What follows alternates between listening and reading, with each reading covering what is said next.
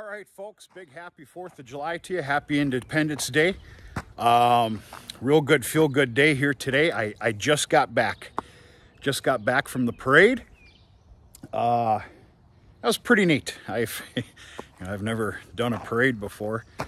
But yeah, big celebration as I've been talking about here for that small hometown I'm from here.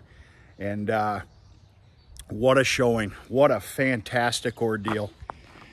I think I did a video that I haven't even posted yet about putting it together, but this is it. Nice and simple. I can assure you this stuff is never going to be this clean again. I spent the better part of about 2 hours last night on this, but it's good. Pretty neat. And flags in the front, and that's it. Very nice time. Yeah, it's going on about 12:30. You know, my little town's no more than 2 miles away, and what an event.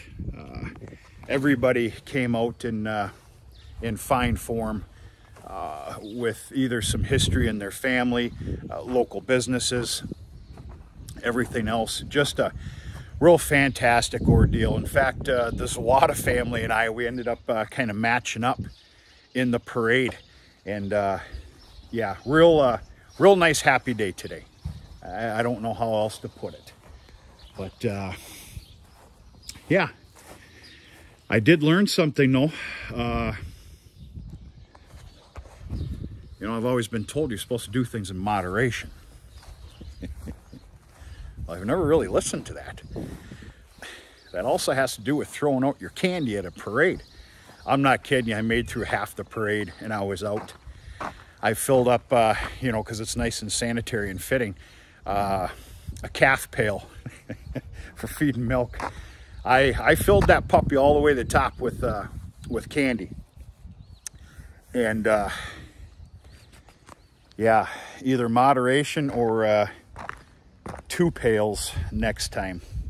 Because yeah, there's a lot of kids doing this. I'm like, I'm sorry, I'm out of candy.